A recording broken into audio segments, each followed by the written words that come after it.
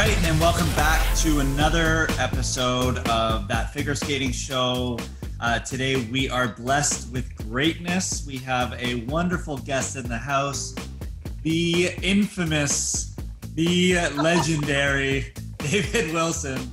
Welcome, David. Hey guys, nice to see you.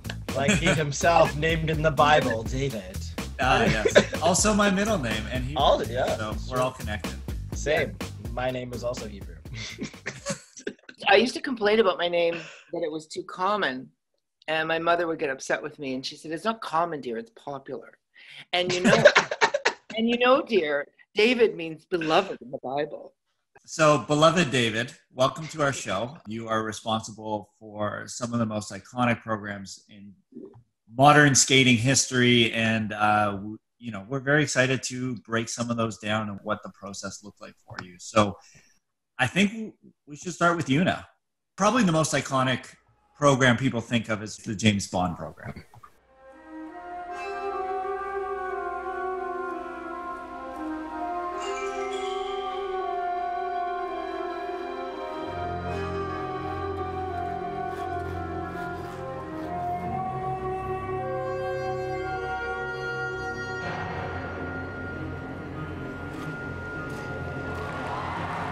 Yeah. Okay.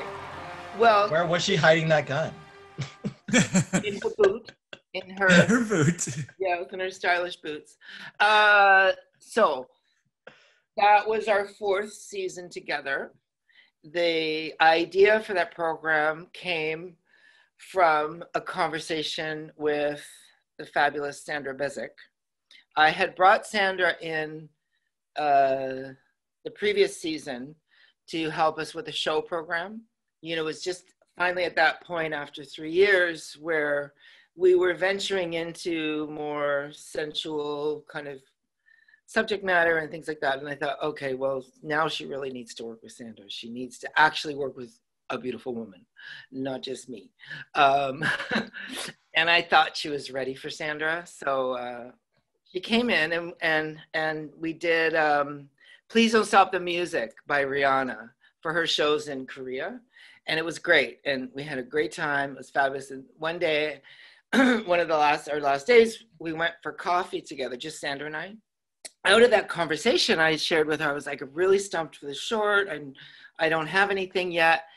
And we were just chatting about Yuna, and all of a sudden her eyes kind of got big and she was like, what about a Bond girl? Like not just one particular Bond film, but like every Bond girl, like, the kind of like, she's dangerous and mysterious and beautiful. So I was really excited.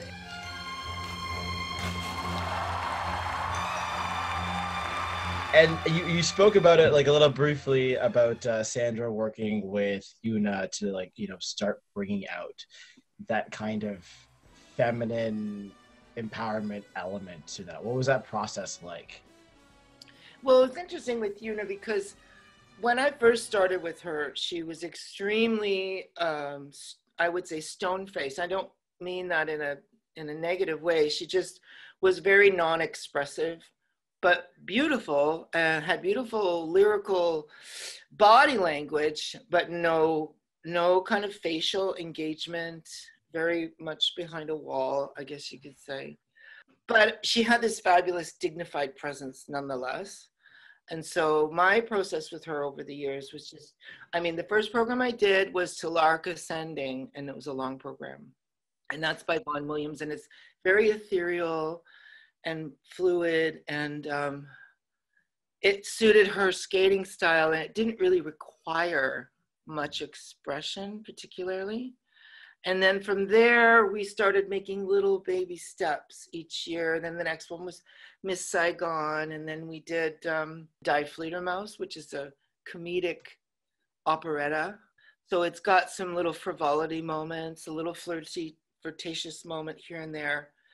So it was like little baby steps each season. And the year before, I had done Scheherazade for her long program and Danse Macabre for her short. So Danse Macabre was very dynamic and very powerful with that almost like a sinister kind of thing.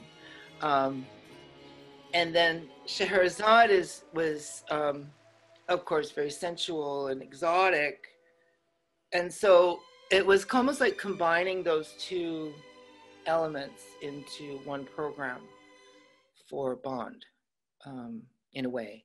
Yeah. So it was kind of the culmination of the work you had already done with her to bring that personality out. There's no way we could have done it season one. I mean, there's just, I don't think she would have been comfortable doing it, and I don't think people would have embraced her doing it either. Like, I think it was, the two go hand in hand. We kind of built ourselves up to that level. And Sandra is so brilliant at just swooping in and coming up with the perfect idea that everybody needs, you know?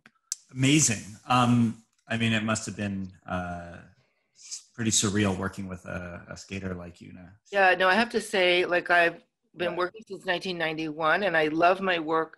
And I think, Dylan, you know this, like, I always kind of show up the same way for everything. I'm as excited about working with a young kid in the pre-novice level as I might be, you know, someone who's on the upper echelon. But with Yuna, there was something more, I have to say, and it had nothing to do with her status or her achievements. Is that we really worked closely together and ongoing. Those first 4 years, of course, when she lived in Toronto, but it kept going after, even though she left. I would go see her wherever she ended up. But it was her investment in what I had to offer that was different. And there's only a few times that I've experienced that with skaters in an ongoing, sustained way. So I felt very blessed and honored that she believed in me also. Well, it showed in the work you guys did together. So congratulations on everything you did for and with her. Moving forward into, the men, I do want to ask you, do you find, in terms of single skating, do you find it easier choreographing men's programs versus women's programs, vice versa, or is it kind of just based on that individual? No, everyone's different, whether it's a boy or a girl or a pair or dance.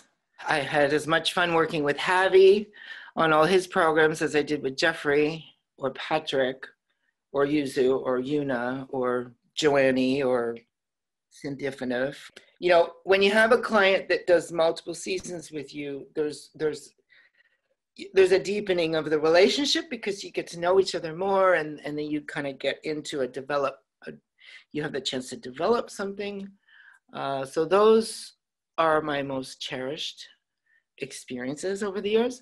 There's been some one-offs that were really great too. Like when Sasha Cohen came to work with me, that was really interesting. It was fun. It was fleeting, but it was cool. Well, there is a layer, there's layers of trust that you kind of, work through when you work with someone longer, especially in choreography realm and in the opening up and allowing yourself to embrace styles and vulnerability and all these types of things. Yeah, and as the choreographer, the more time we get, the better chance we have to make a positive impact. It's hard, like when somebody comes from a faraway place and you've got a week, it's hard to get everything right that week, especially if it's the first time. And especially if they don't come back for follow-up, and a lot of them don't, because it's expensive. You try to demand that they should. Not having a substantial follow-up is hard. It's hard. It's because it's kind of like throwing your child out to the world unprepared. And your child being the choreography. The choreography, the work. Yeah. Just to clarify that. David's got rid of a lot of children. They're all just... Yeah. But like imagine sending your kid off to school and it's not fully, they're not ready. I don't know. Like it's hard. Yeah. You've had a lot of skaters work with you that you've had long-term relationships with, where you've been involved in their development. But someone like Yuzuru Hanyu, legendary men's skater, two-time Olympic champion. You've worked with him kind of more on and off. What was that process like working with him? Because correct me if I'm wrong, you worked with him leading up to the Sochi games, those two seasons. Yeah, well, he came the year before, and so my first long program for him, he did at the 2013 Worlds, and then it was the next year that it was the Olympics. That first season, he desperately wanted to do Phantom, but I was already working with Patrick, and Patrick was known for having done Phantom, albeit I didn't choreograph that program for him, but it was something from his fairly recent past, and I didn't feel comfortable doing it for Yuzu. It was, oftentimes we get put in these awkward situations where it's not, it's kind of it's a judgment call, whether it's kosher or not kosher, And so I said to him, I'm sorry, I can't do that, but let's try to find something else along those lines. So that's why I found the Notre Dame de Paris. It was a musical and it had the kind of similar vibe to Phantom. And so that's why it was a compromise. Then the next season, the Olympic season, he had very much in his mind what he wanted to do. And so I had a bunch of ideas, but he absolutely wanted to do Romeo and Juliet. So I was like, oh gosh, okay, here we go again. As I had done that with Sacha Cohen, and I think all of us choreographers have done it a million times, all three versions, or a mixture of all three versions. As a person who's so new to choreography, it's just like how have I already done 5 Romeo and Juliets? Yeah. I think we should just let those 12-year-olds lay dead and just let them finally be at peace wherever the hell they are.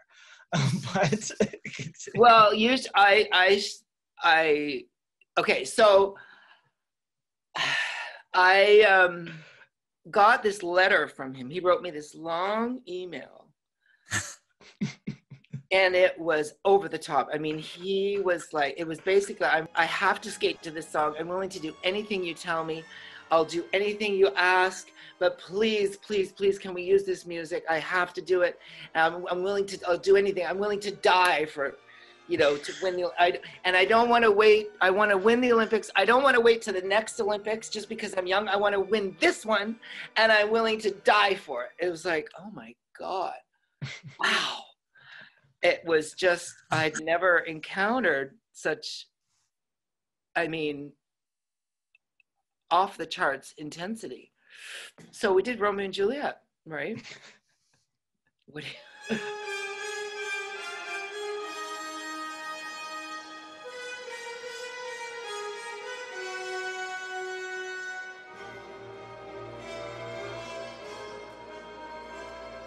Well, if someone is also just so willing to just, fit the role of death in such a tragic comedy as Romeo and Juliet is, you just gotta say yes. I especially if someone as Yuzuru is just like begging for you to mold him into, I don't know, Mercutio. Yeah, I was going to ask, at what point do you kind of just go, okay, you win, pick your music? Well, that was the point where I said, because I'd never, sometimes you fight for something that you really believe in with kids. It all depends. With Yuzu, I saw right off the bat from that first year that he had very strong ideas about what he wanted to do. And unfortunately, first season, I couldn't satisfy I couldn't go the direction he wanted to go. So, and because he had such conviction, I thought, well, either I'm going to do this or he's going to do it with somebody else, basically. So, and you know what? All of those, whether it's Carmen or Romeo and Juliet or any of the 12 standard figure skating pieces, I think we've all done them many times for different people. and they're all gorgeous music. And so if you just kind of forget about the past and just approach it from, you know, that day, a fresh perspective, then it's always good. It's always fun. It always feels rewarding in the end. So. And how would you compare working with Yuzu to working with Patrick, working with Jeff Buttle? Like, you've had some iconic artistic skaters that you've worked with, and how would you compare the process between them? Okay, so I will say those 2 years that I worked with him, he was very young. He was a typical junior man, just having come senior. He still had that junior boy kind of attitude, all about the jumps. It was all about, you know, he had a lot of issues with his stamina still at that point. It was really difficult for him to even just get through a long program. You know, he's asthmatic. He hadn't quite kind of matured as a skater. So it was amazing to work with him, like, because he has a real artistic soul and an artistic spirit. But in functional terms, you know, kind of monitoring his progress and trying to get the program to be what it should be under pressure, in the moment, within the training, it was a struggle. It was a real struggle to get the program to be what I wanted it to be. Now, he ended up winning in Sochi and skating fairly well, but it was an event where nobody really knocked it out of the park. You know what I mean? And sometimes that happens. And he, you know, was the prevailing winner. But as a choreographer, I never felt like, oh, wow, that was really, do you know what I mean? Even though he won the Olympics, it wasn't like one of my most cherished pieces or anything like that at all.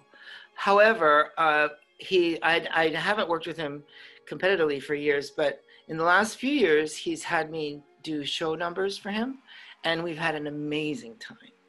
That's been wonderful. There was even one of the numbers he barely jumped. We did a single axel and a triple axel back to back, like a big open axel and a triple axel, and that was it.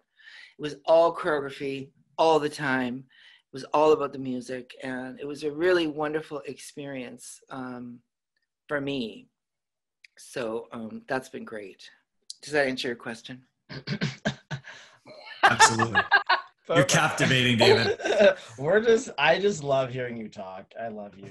I'm like, I'm always in awe of you. You've just been such an incredible person to, even like, though I have not worked with you, just having driven Jeremy while he stayed here. Oh, yeah. Well, we were supposed to work together, remember, Asher, at one point? Yeah, we were, yes. Like for your singles. Yeah. And I was all excited about it, but it never happened, did it? No, it didn't. And I was just like, man, I'm tired of jumping and falling. It reached that point. My butt hurts. I want to go to Twizzles now. Yeah.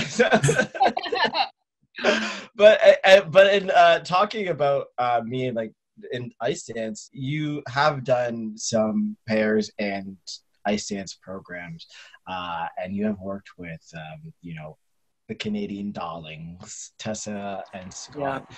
What was it like, you know, not being a formal ice dancer, working with two iconic ice dancers?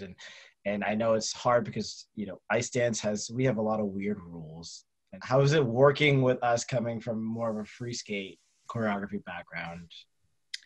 The little bit of work I've done in the ice dance world, I mean, before that I had done, you know, over the years, this and that and this and that, but nothing with anyone on the world stage until Mary France and Patrice asked me to work with them for the Torino 2006. So I did their free dance, and it was just somewhere in time. And they knew what they wanted to do. And they said to me, so the thing that got me was that Mary France said to me, we know how to ice dance. We know all about the rules. We don't want you to worry about the rules. We don't want you to even think about the rules. All we want from you is how you hear the music, how you feel the music, that's what we want. So I was like, oh, okay. I can do that. Great. That was fun. And then the Tessa and Scott thing, when Tessa and Scott decided to come back, Mary France called me and said, you know, she told me that kind of about a year before other people knew. And she said, I'd like to have your help with them, if you would. I said, of course. So I was kind of more just helping Mary France with them.